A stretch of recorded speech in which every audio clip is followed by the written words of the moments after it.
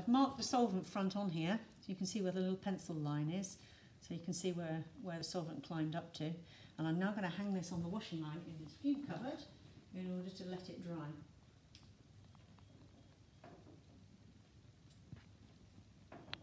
Okay, so it's going to dry there for a little bit. Okay, so the chromatogram is dry now, the solvent's all evaporated off. I can't see any spots on this because I need to develop it with this stuff, which is ninhydrin. So that's something that we use specifically to help develop these amino acid spots on a chromatogram. So I need to spray it with the ninhydrin spray, and then I've got to warm it up using a hairdryer, high tech, to get the colour to develop. It should come up as sort of purpley coloured spots.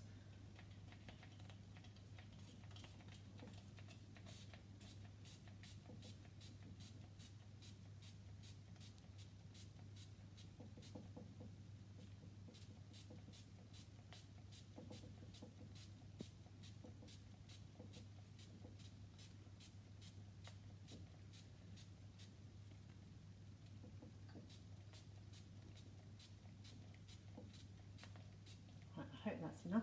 And now I've just got to blow the hairdryer on it to heat it.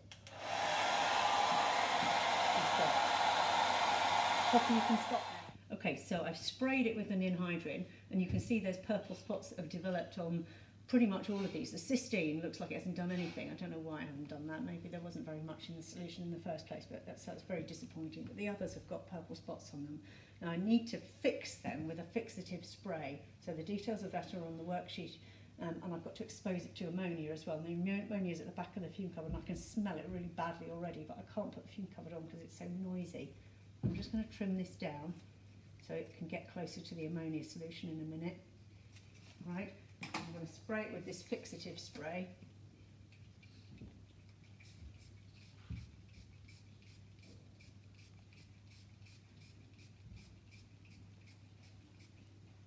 And then bring in the ammonia for it to get exposed to the ammonia fumes. I'll just lower down my little washing line.